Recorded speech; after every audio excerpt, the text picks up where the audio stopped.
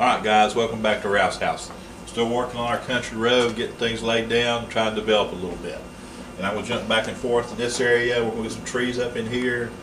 Right now we kind of got them formed in roughly, and then we're going to try to make them, we'll just keep developing this picture. See what we can do. Because this is an old row of trees. There probably was no barbed wire fence at one time laid down here, and farmers couldn't mow next to the fence and little trees grew up. And that's why you always had a row of trees straight down through there. So we want to try to develop that a little bit. I'm going to grab some burr umber instead of raw umber, which is darker. So we've been using raw umber. This will give us a little bit darker. Again, my ultramarine blue, mix those together. And that gives me the dark that I wasn't getting a while ago just using raw umber. I put some burr umber onto this palette. And just a touch of crimson. And that just gives me a good colorful dark paint. And with this, we're going to work on getting these. See, we got that strong light coming through here. Well, where you got strong light, you got to have that dark. That's that tree heading off up in there. See, again, there's that tree right back in there. See, and then we just have to do that sometimes to get what we need it to be. These trees are kind of all crumped up together. Well, they've grown together for over the years, all fighting for that same sunlight. Intertwine their branches. Just kind of roll that brush on there a little bit. I want that dark right back in there. Just where these limbs are headed. Yeah, it needed that. Give a little bit more of that good dark paint. We got a limb heading off back up into here. That's not these forward trees, that's that tree that's way back there in the background where its limbs all went and grew. Kind of how, you know, what its shape was, where it was coming from. When we got that, I'm going to grab a little bit again of our yellow ochre, pull down here a little bit of that dark,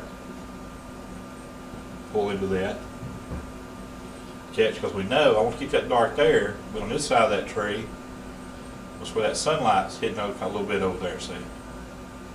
That kind of looks like it's kind of wrapped around that tree a little bit. Helps establish that little edge over there. Up into here where the branches are going. So we ain't done the leaves yet. We're just drawing where we want these limbs to go and maybe where our lights are going to hit. These little branches, that kind of stuff in there. Grab a little bit brighter even.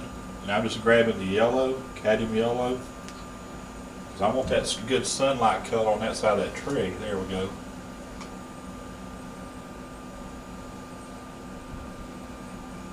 Heading back into there and over to here. This is how, it's the way I taught myself how to paint. It's just, you have to talk to myself and tell myself what I'm trying to achieve, where I want this, where I'm going with this. You know, why we're doing what we're doing. This old tree, remember this was an old fence row at one time or another. It probably had no place where they kind of banded around that tree. It was grown over. That's where an old barbed wire fence had gnarled into that tree. And that's what they did on those old fence rows. Those trees would have had things like that. Then grabs a little bit of dark, catch the dark side of that. That's why I'm dry a little bit before I get that kind of detail in there. These trees will have those bands that are kind of grown into that tree to where those were. And then the grass down here, let's carry this root on out here. Just heading on out there towards the ground, see. Where the sun's hitting on it a little bit out here. Where you come out behind that tree. I'll clean my brush.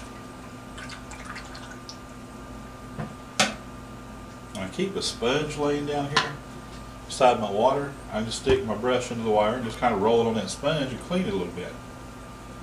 I know he probably just tried to follow me on that, but you don't have to do that.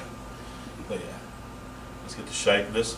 I'm pulling some more dark into there, see, help develop that root, and we'll push some grass and stuff over that. We're just trying to figure out where that tree is. And we got about all we can do on that one right now. So we're going to move forward to this next tree right in here.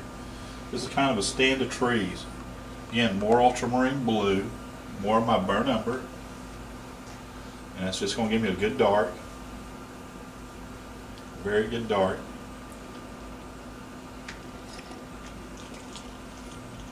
Let's catch this tree that's growing right up through here. And see, its limbs are growing over in front of that other one, see? They're going to twirling that brush and twisting it. You're going to get different thicknesses and shapes. And got that tree right into there. And it'll let it back up into here. So we got this tree growing up in here.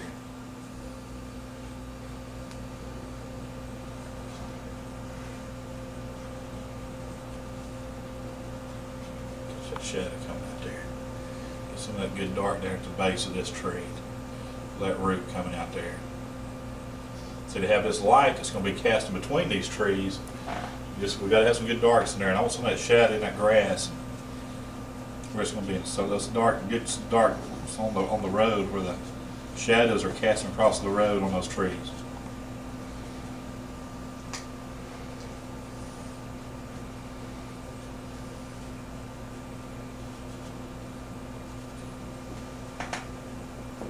That gives me stuff to paint into.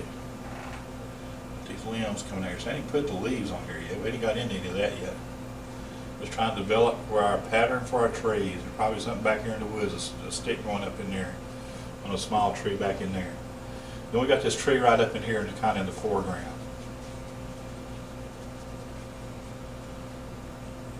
And so we can see this is what we did the other night. That light's really hitting on that limb right there. We're going to save that. Head that off into there. Just roll that brush to get that effect of it.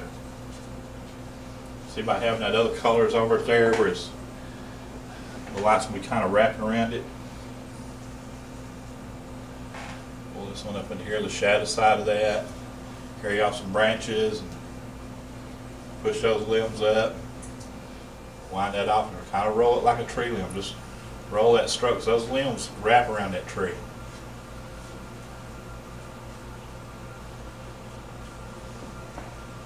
We really want to jump up into this upper area and so some dark spaces up in here. Just put some strokes in here because we're going to paint over all this, but we can't put light leaves or anything up there without having these good dark strokes. I got that good dark stroke we're going to catch on this forward tree where it's kind of been munched on with that old barbed wire fence that was kind of ground into its bark. And you see these old trees and they'd be full of little holes, woodpecker holes where they pecked on that tree and catch that kind of stuff on that tree. I'm not afraid to put all that into there. I'm going to grab some more of this yellow. I want to get my sunshine color.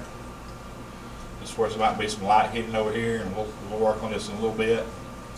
Get some more light in here on these trees and develop that. We're going to keep playing, moving back and forth and see what we can do. Y'all come.